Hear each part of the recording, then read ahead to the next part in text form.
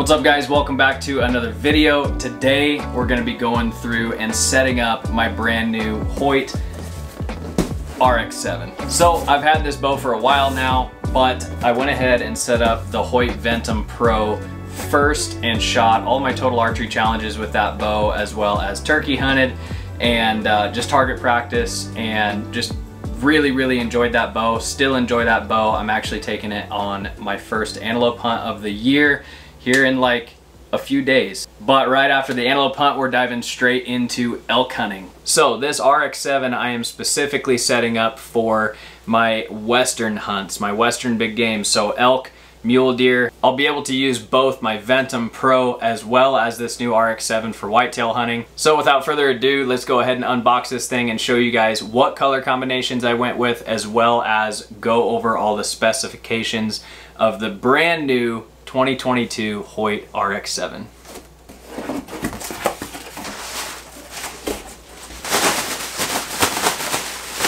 Woo!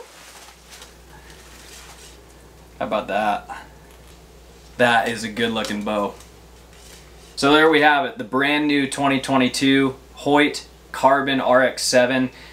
This bow in particular is not the Ultra model, so this is 30 inches axle to axle. It's got a 6 1/4 inch brace height, IBO speeds of 342 feet per second, new cam system, new riser. There's quite a few features on this bow that is brand new for 2022 that I will be going through and going over with you guys. But as you can see, color wise, I got it in the Wilderness Green riser with the Realtree Edge limbs. I'm so excited to get this bow paired up with a brand new set of America's Best Bowstrings Whitetail Fit Signature Series.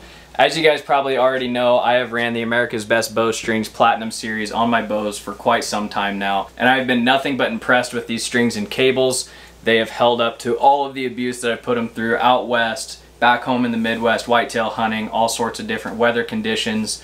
Never deal with peep twist or rotation, string stretching really bad. They're just a great set of strings and cables, and I've been trusting them on my bows for years now. So anyway, gonna go ahead and put the Whitetail Fit Signature Series strings and cables on this brand new RX7, get them all tuned up, and start putting some accessories on the bow, as well as tying in a peep sight, D-loop knock sets, getting the rest all dialed, and getting this thing tuned up and ready to go elk hunting in September.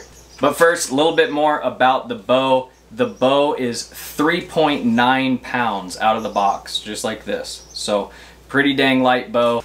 New features for this year, much like the Ventum Pro in my previous video. By the way, if you haven't seen that previous video and you want to see a bow build of the 2022 HOYT Ventum Pro, go ahead and click this box right here. Get yourself over to that video after you watch this video. This bow has got an all-new HBX Pro cam system, all new for 2022. They completely revised the cam system. It is the smoothest, fastest, easiest drawing, and just all-around most powerful cam system that HOYT has put out to date. Absolutely love this cam system on my Ventum Pro. It has been awesome to shoot. We've got an all-new shock pod system on the riser to help dampen any vibration or noise, as well as an integrated rest system for your rest. Now, much like my Ventum Pro, I'm going to be running the HOYT Ultra Rest MX on this bow. It is a micro adjust drop away rest that I've been using for years and absolutely love it. The sight that I'm going to be running on this bow is the Black Gold Pro 3-pin.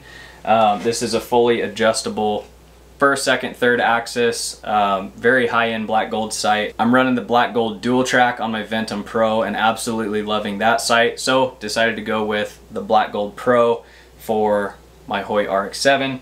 Also on this bow, I'm going to be running the Tight Spot Shift Lock 5-arrow quiver in Realtree camo.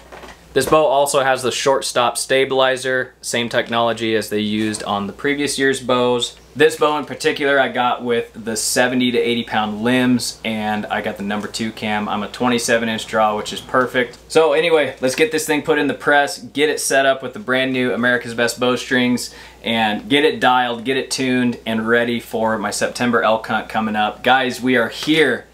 It is just a few weeks away. It's gonna be September. We're gonna be chasing bugles in the mountains as well as hunting early season whitetail. Cannot wait. I know you guys can't either. So anyway, let's get into it.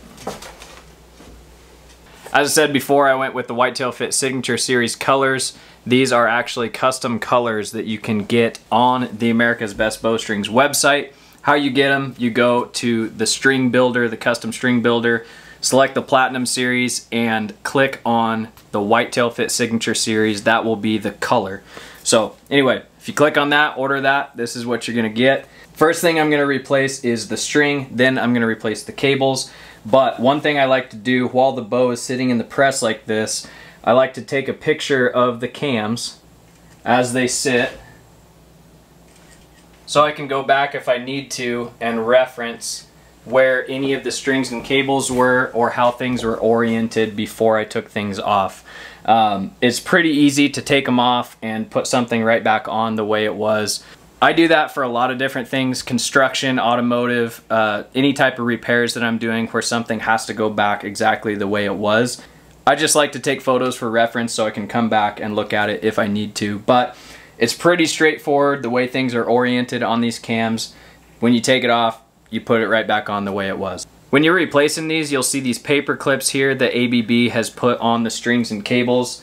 Those are orientation clips. So when you take the strings and cables off of these clips, you don't want to twist the strings one way or the other a bunch, because that is how it is oriented, how it was built with the serving and everything. You don't want to put a bunch of twists in or take a bunch of twists out, because then when you replace it, your bow is going to be way out of whack and you're gonna have to do some serious tuning. But if you replace everything as is, you're gonna be really close on your tuning, and you might only have to make a few slight adjustments, if any. But we'll check that on the draw board and shooting it through paper and really try to figure it out that way. We're gonna pull these off, put these on, and continue with the build.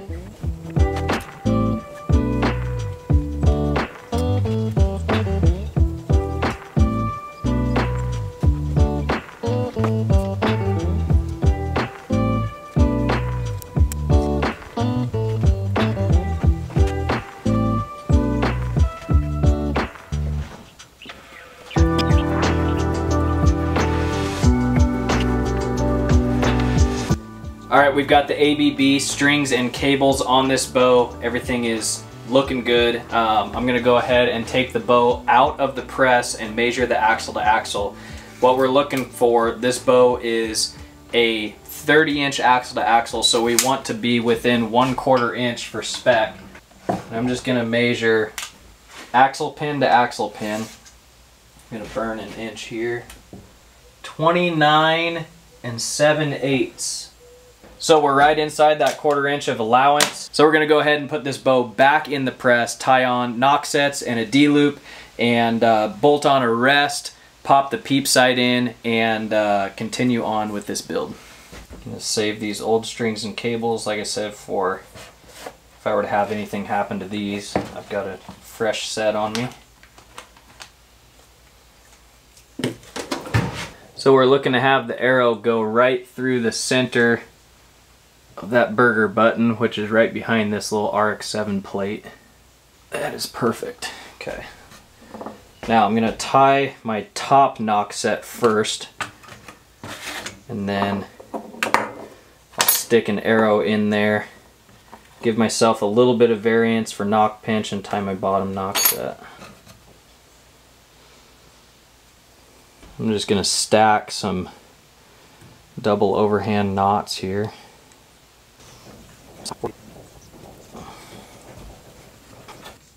Cut these off, burn them.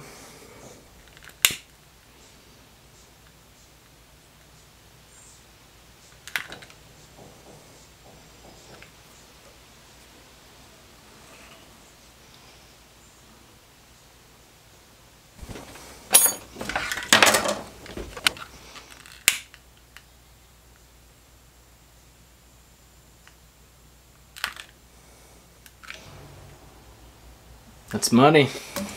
Okay. All right, now we've got our HOYT Integrate MX arrow rest. This is the micro adjust rest. We're gonna bolt this on, and it comes with its own little bit of D-loop material to feed through your cable down here.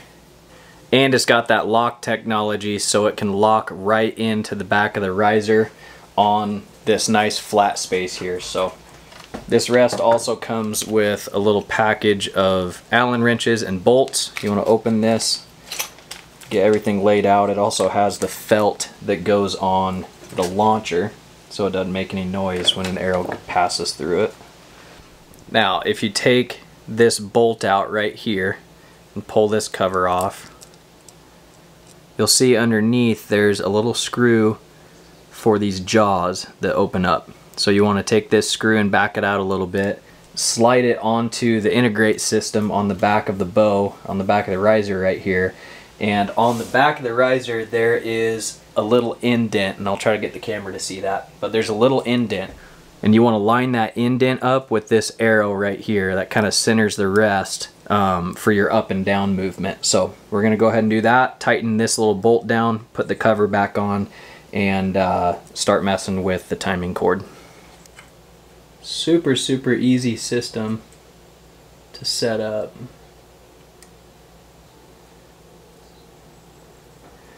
And we'll make sure this is nice and tight, because if there's anything that's going to slip on this rest, you definitely don't want it to be this. Alright, we got that tightened down real good. We're going to throw this cover back on.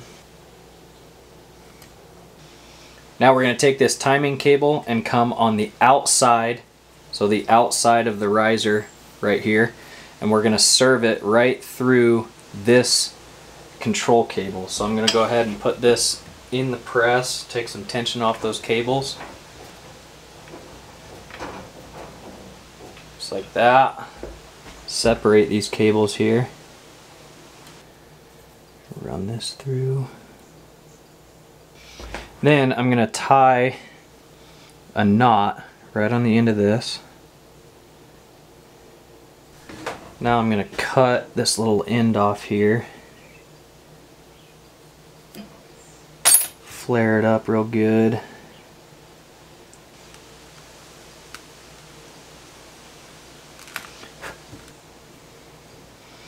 So that can't come undone. Then right there where that serving comes through right here, just pull it up to right there. Put tension back on it. Just like that. So there's a little set screw in here. Loosen that. There you go. See how that slides just like that? Snug this up. Then I'm going to draw the bow and let this come up. And then as the bow is drawn and this is pulled, it'll just slightly move through here. When the bow's at full draw, it'll pretty much just hold it there, and that'll give me a really good reference point of where the timing is going to be for this rest. I'll let the bow down, snug that up, and then we'll check everything else through paper and whatnot and make sure that the rest is dropping properly and not giving me any hiccups. But right there. So it pulled it out to right here. I'm going to go ahead and tighten that down so it stays. That'll be a great reference point for our rest timing. Now I'm going to drop a new peep sight in here. This is a 3/16 peep sight. I like the 3/16. It's just a good balance of accepting light and sight housing acquisition. I really like 3/16. I've ran it for a long time. So this little piece of serving material ABB has put in here to mark the center line of the threads. So we're going to take some tension off the string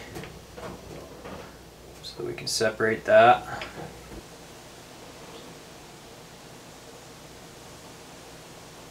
Alright, so I've got the new strings and cables on, I've got the peep put in the string, D-loop and knock sets tied, I've got the rest bolted on, I've got really everything set up and ready to put on the draw board, and check the cam synchronization.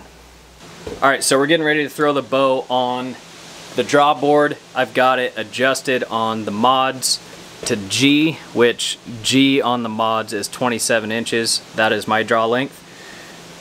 Both mods are adjusted. Also, I checked the cam up here to make sure that both cams were on 85% let off or 80%. Doesn't matter, but they both need to be in the exact same position to correctly check the cam synchronization. So now we're gonna hook it up on the draw board, draw it back, and see where we're at. All right, so we're at 27 inches on the draw board, and bottom draw stop is touching the cable, and my top draw stop is off. So with my bottom cam touching at 27 inches, my top cam is slow. So I'm gonna adjust that by twisting the cables, then we'll bring it right back to the draw board and hook it back up again and see where we're at. So our top cam is slow, so we're gonna take a full twist out of the top cable. So I've already got the tension off the strings. Pop this down here.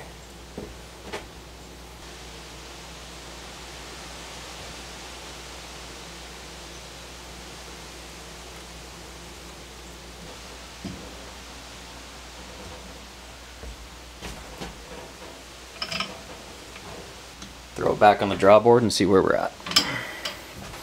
Alright, I've taken one full twist out of the top cable, effectively lengthening that cable. We're going to draw it, see where we're at.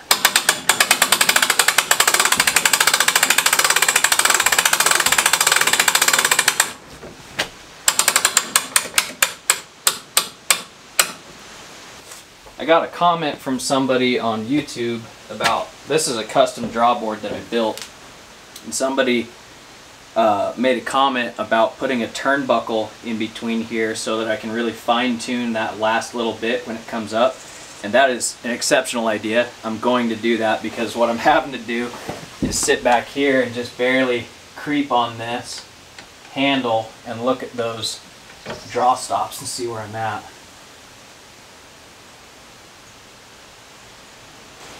That's it. Okay, click this in and let you see this here. So the top draw stop right here is just touching, and the bottom draw stop right there is just touching. So we have got this thing synchronized. There we go.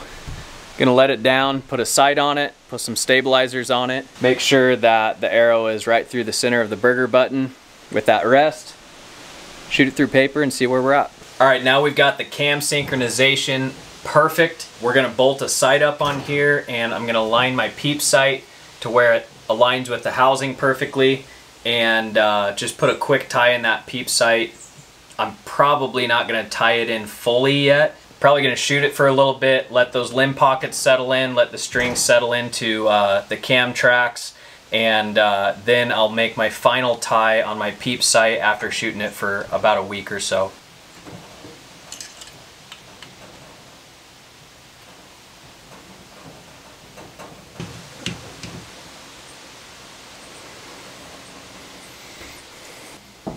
Okay, got the sight bolted on.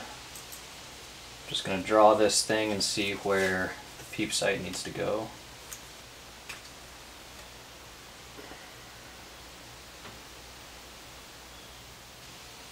Peep sight's perfect right where it's at. Okay, that's good. That's what I wanted to know. Do a quick little tie on this peep sight and we'll shoot it through paper and see what it does. Like I say, all I'm doing is a couple double knotted overhand knots and just tying the peep in real lightly so that I can shoot it through paper and everything and not worry about anything coming out. But I will do a much more thorough tie-in once I get everything set exactly where I want it. Sweet. Shoot it through paper.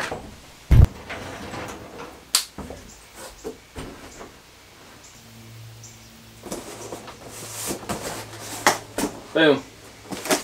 Paper tuner. Pretty easy. Now I gotta prop it up so it'll reach right there. That should be about right. Okay, let's shoot through it. I'm actually bolting up my stabilizers. Forgot to do that earlier. But I'm going with a very, very similar front and back bar mount as what I've got on my Ventum Pro. Obviously, the more I shoot this bow, the more I'm going to be playing with these weights and angles and stuff on the bars, but to get it shot in through paper, I'm going to get it really close to what I want.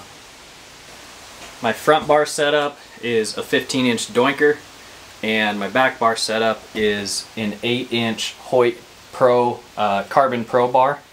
On the back I've got 8 ounces, and on the front I've got 4 ounces, so it's a 1-to-2 ratio, and then down on the mini stabilizer I've got 2 ounces. So a little more weight down low, and like I say, I'm going to be playing with weight front and back as well as angle, but I just wanted to hook these up on the bow now before I shot it through paper. So got these on. We're going to grab this arrow, put my release on, see what it does through paper.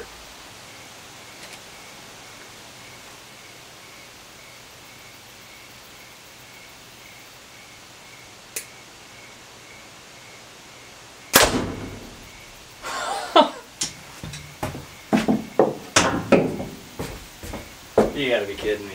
This is, okay, this is no joke, one take. When you set everything up correctly with the synchronization, the timing, the rest, bringing that arrow down through the burger hole, tying in knock sets and D-loops that are clean and everything, you know, you don't get any knock pinch or anything like that, and everything is working the way it should. This is what you want out of paper right out the gate. This is literally the first shot through this bow. This bow hasn't been shot but one time, and I'll show you what it just did on paper. Check this out.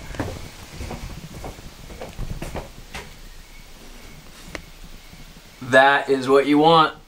4 fletch. Just a perfect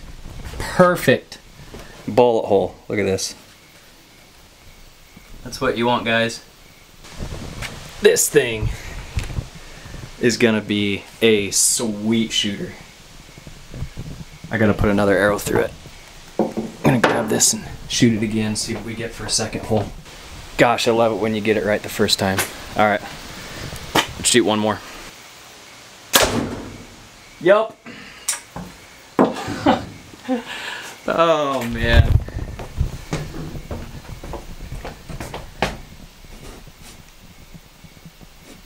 Another perfect hole. I'll take it. What a sweet bow. Alright, it's good and dark outside. We're gonna wrap up this bow build, but gosh, I am excited about shooting this bow. I can't wait to get it out in the daylight, put it on the range, and just really get everything dialed with my peep sight and the sight itself. Man, that makes me happy. 2 arrows out of this bow, 2 bullet holes, tuned up, ready to rock. Alright guys, that is it for today's video. We've got the HOYT RX7 build finished. This thing turned out so sweet. She's finished. I appreciate you guys watching. These type of videos take a lot of effort with the filming, the production, and the editing side. So if you would hit that subscribe button if you enjoyed this type of content, it means a lot to me and it helps the channel grow and ultimately helps my brand grow so I can put out more content like this. And yeah, anyway, I appreciate you guys. I will be making more videos on this bow as I get it out on the range and get some arrows through it. My thoughts and opinions on how it shoots, as well as just archery content. So anyway, guys, I appreciate y'all watching. If you enjoyed this video, please remember to hit that subscribe button, tell your friends about the Whitetail Fit channel, and hit that like button. I appreciate y'all. We will catch you on the next one. Peace.